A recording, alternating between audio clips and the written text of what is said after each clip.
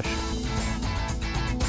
As the day proceeds, conditions continue to change. Current diminishes, and the fishing becomes difficult. Oh, no. This one? I did. Our anglers continue the search with the occasional small fish being caught. I got him. Oh. Got him. There he is. Oh! What a quick release. Now, we might take a moment to reflect on this area of Lake Superior.